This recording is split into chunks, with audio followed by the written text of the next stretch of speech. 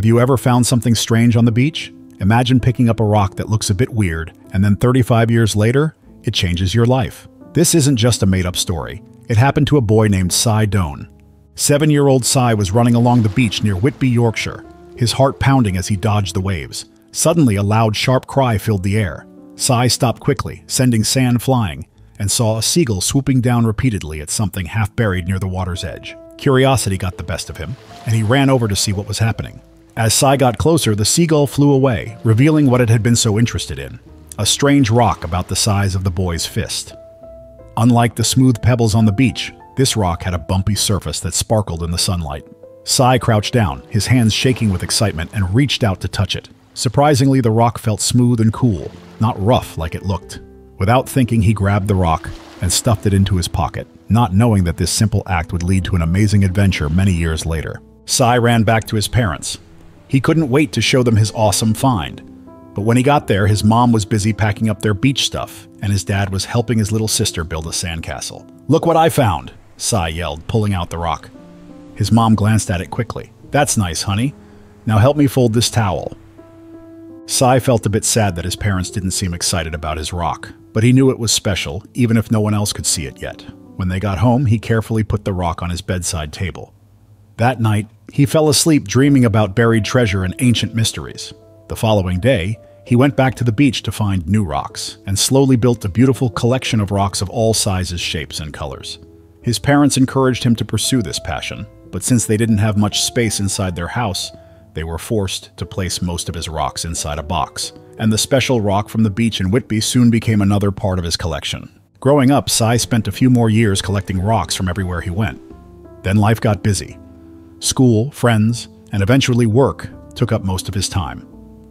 The cool rock was soon forgotten, locked in a dusty box at the back of his closet, and eventually on a shelf in his garage. Fast forward to 35 years later. Sy is now 42 years old, living in Kent, and working a boring job in sales. He has a loving partner named Emma, but something in his life still doesn't feel right. Deep down, he feels like he was meant to do something more exciting with his life. One sunny Saturday morning, Emma tells him they need to clean out the garage. "Dear," she says over breakfast, "I think we should tackle the garage today. It's become a bit of a dumping ground, don't you think?" Sy looks up from his coffee, a slight frown creasing his brow. "I suppose you're right," he sighs. "The garage is cluttered, full of things we don't need." "There's so much old stuff in there," Emma says. "We need to make space for something new." The garage is a time capsule of their lives together, mixed with remnants of Sy's past. Old sports equipment, boxes of holiday decorations, and forgotten DIY projects line the shelves and floor. As they sorted everything through the accumulated years, Sy feels a mix of nostalgia and sadness. Hours pass as they organize, clean, and decide what to keep or discard. Sy is about to call it a day when he notices a dusty box tucked away in the corner. Curious, he opens the wooden box. Inside, he finds a collection of childhood mementos, report cards, old toys, and a small wooden box labeled Beach Treasures. As he's sorting through boxes of old things, he comes across his childhood rock collection. And there, mixed in with the other rocks, is that strange one from the beach all those years ago. He picks it up, and memories come flooding back. It still looks just as weird and wonderful as when he found it. But wait a minute, is that a crack? Sy looks closer. There's a thin line running along one side of the rock, something he'd never noticed before. Sy gets curious. Very carefully, he puts a little pressure on the crack.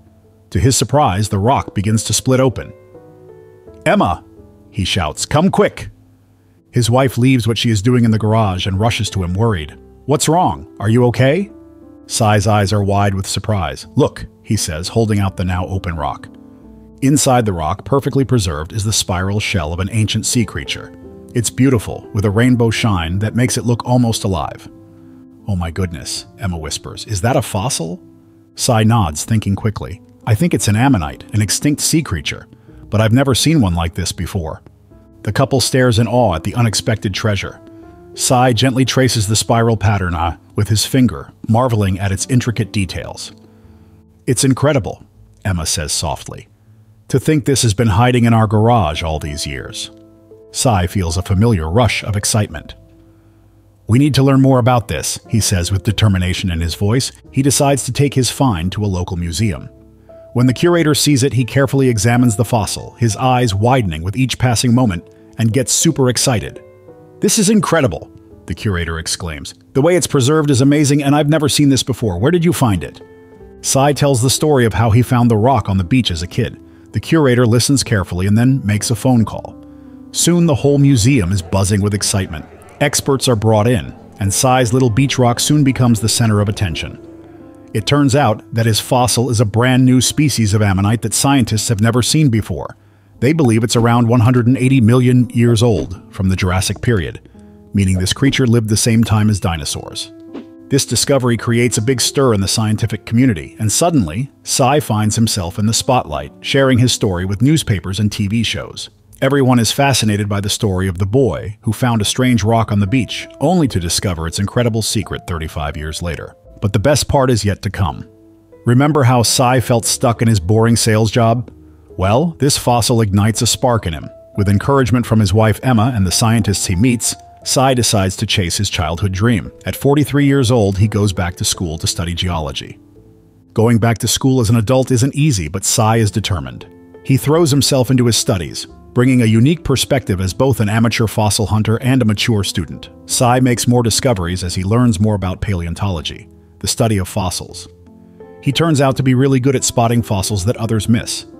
He starts organizing fossil hunting trips for kids, sharing his passion and teaching them to find the extraordinary and ordinary-looking rocks. 3 years later, Sy graduates with top grades and continues to pursue a master's degree, focusing on Jurassic fossils from the Yorkshire's coast. His research helps scientists understand the ancient ecosystem where his ammonite once lived. His fossil, now named Sy Donne in his honor, is proudly displayed at the local museum.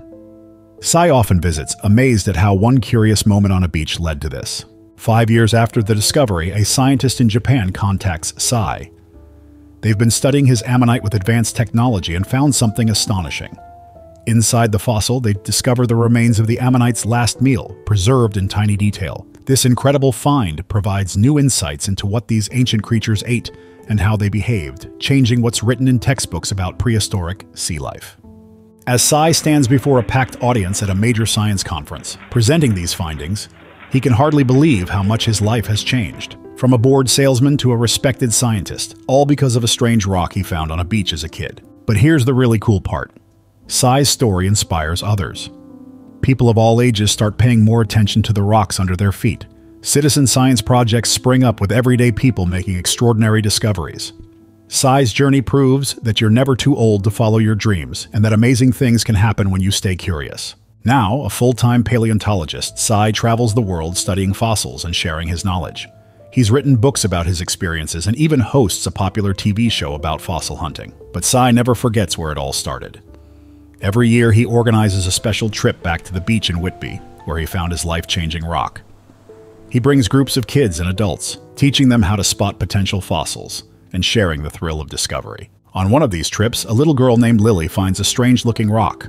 Her eyes light up with excitement as she shows it to Sy. He smiles, remembering his own childhood discovery. "That's a great find, Lily," he says. "You know, sometimes the most amazing treasures are right under our noses.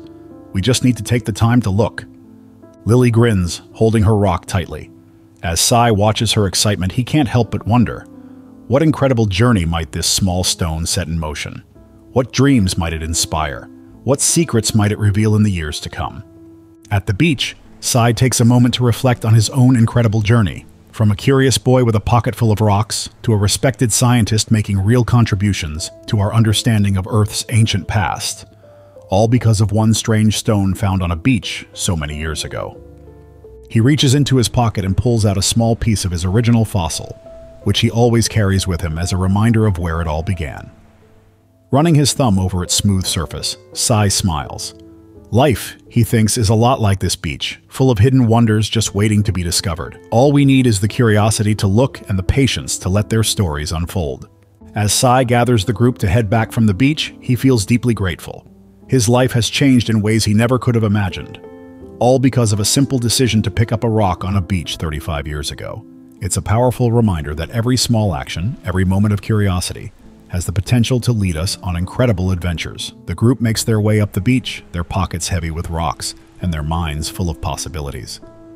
Sy takes one last look at the waves lapping at the shore, thinking about all the secrets they might still hold. He may have already made the discovery of a lifetime, but somehow he knows his greatest adventures are still to come. So the next time you're walking on a beach, in a park, or even just in your backyard, keep your eyes open. Pay attention to the rocks under your feet. You never know what hidden secrets they might hold. Your own incredible discovery could be waiting for you. So what do you think? Have you ever found something strange that turned out to be more special than you thought? Maybe it wasn't a million-year-old fossil, but it could have been a cool-looking rock, an interesting bug, or a unique leaf. Share your discoveries in the comments here. You might just inspire the next big scientific breakthrough.